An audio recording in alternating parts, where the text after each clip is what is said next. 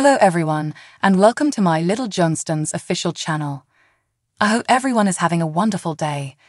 Before we begin, please hit the subscribe button and give this video a thumbs up.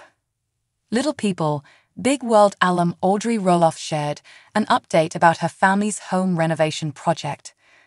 While participating in a Q&A via her Instagram stories on Tuesday, November 7, Audrey, 32, told her fans that she, her husband, Jeremy Roloff, and their kids are currently living with her parents, and they have a long way to go before the renovations are complete.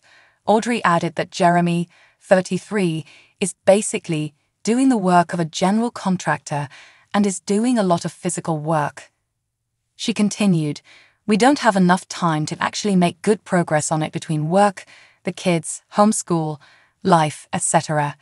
It's slow," the TLC personality concluded. Audrey and Jeremy, who share kids Ember, 6, Bode, 3, and Radley, 23 months, bought their home in Hillsboro, Oregon, in June 2022 for $1.5 million. The property spans 4,414 square feet and sits on more than 4 acres of farmland. In addition to the main house, the property includes a 1,660 square foot detached structure with its own full bath and kitchenette. After a 2-year search spanning all over the state of Oregon, it is time, Audrey revealed about their purchase via Instagram at the time. "We got a farm. And look what's in our backyard, yup. That's our trestle." The Oregon native continued. "If you read our book or even just looked at the cover, lol, you know the significance that this train trestle has played in our love story and lives. It's where Jay asked me to be his girlfriend. It's where he asked me to marry him. It's where we took the photo for the cover of our New York Times best-selling book. And it's within walking distance of my parents' property." While Audrey and Jeremy managed to find their dream home, the influencer has been open about the struggles they faced as owners of a fixer-upper. "Home renovations are insanely expensive right now," she told her fans via Instagram in April.